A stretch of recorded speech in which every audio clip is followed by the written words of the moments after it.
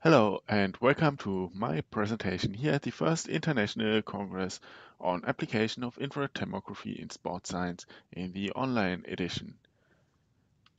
I want to talk with you about the deep learning-based segmentation of uncovered body parts in thermal images during dynamic exercise. My colleagues are Barlo, Hillen, Perikles, and Elmar Schömer, all from Johannes Gutenberg University in Mainz.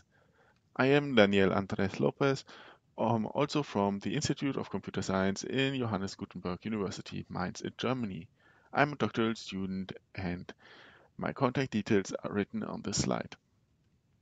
In our project, we want to improve endurance testing, which is currently done with multiple measurement methods like you can see on the picture with electrocardiography or spiroadgeometry. But there's also the skin surface radiation, which is a thermal radiation which can be measured by a thermographic camera. This radiation is not equally distributed over the skin surface and it changes over time and during the exercises. With the thermographic camera, we obtain more than thousands of images which can't be processed manually. There are multiple thermographic vessel patterns which you can see during the tests.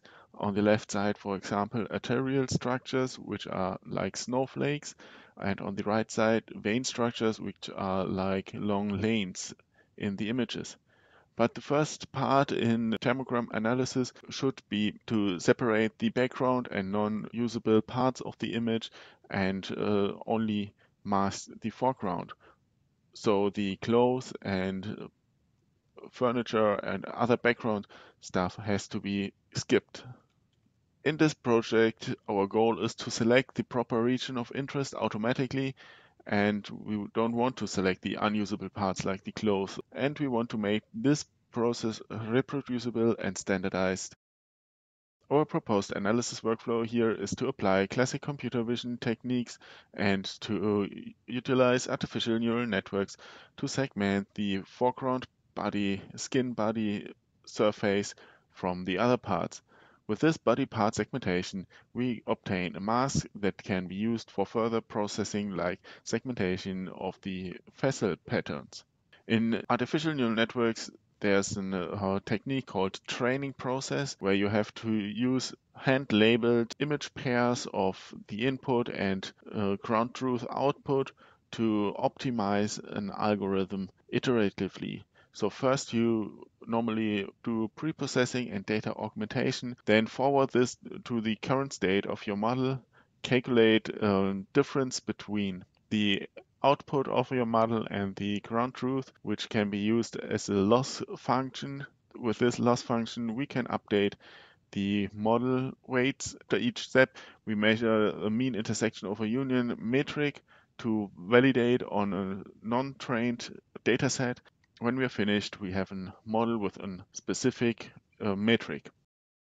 In our dataset, we use to training the image pairs. On the left side, the thermogram, that's the original input image, and on the right side, the label body part, that is a manual drawn image which covers all of the body parts from the left image.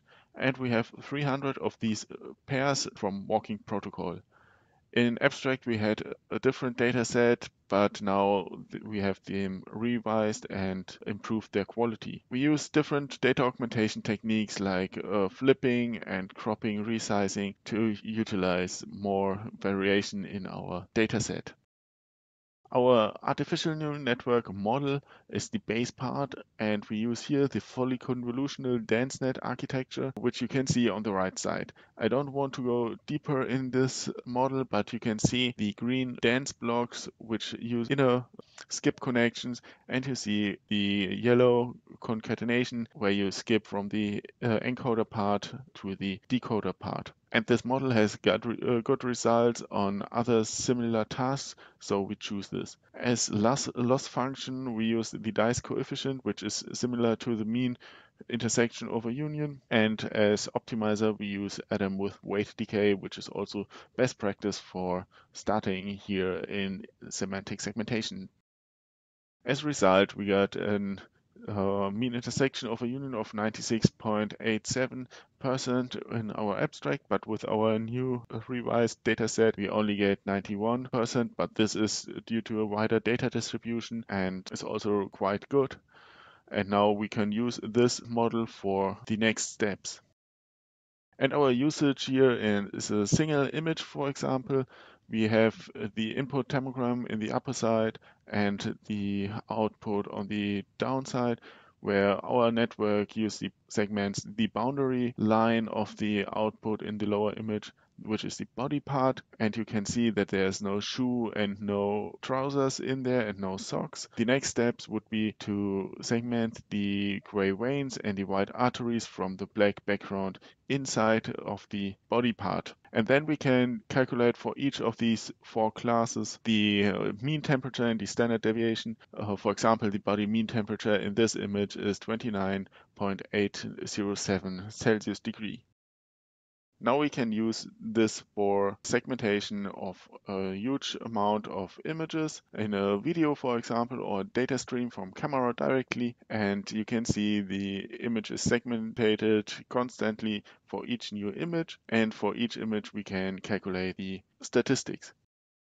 If we print the statistics for each image on a diagram, the yellow one is the body mean that is part in this project. We can see that is decreasing over time, and it's not directly coupled with the vein and arteries, but this needs further investigation how the individual patterns correlate to the main body pattern. So our next steps are extending our dataset. At the moment, we only use walking protocols, but there are more protocols like running, and we want to improve in this parts, and also we want to improve with other body parts. So at the moment, we concentrate on legs, but there are more parts like the arms or the core. Also, we want to segment well-defined body parts individually, for example, the calf or the thighs, so that we can concentrate on one body part. And another step would be frame-to-frame analysis to get a higher or faster result with higher precision. So our conclusion is here that we developed a new approach to select the region of interest in thermograms in real time. There's no need for a geometric shape which is unnatural and manual drawn. We've shown that the analysis of the whole visible body part can be more specific in a way that we don't use the geometric shapes. And we have developed a new pre-processing step which can be done automatically for further analysis, like the vein and artery analysis, or you can also use it for other deeper analysis which are focused only on the body parts. Our main reference here is the Barlo, Hillen et al. Infrared thermography in exercise physiology, and our main model reference is the lower one, the 100 layers tiramisu fully convolutional dense net for semantic segmentation by Simon Yegu. And in case you have questions, you can contact us on our mail or in the message board.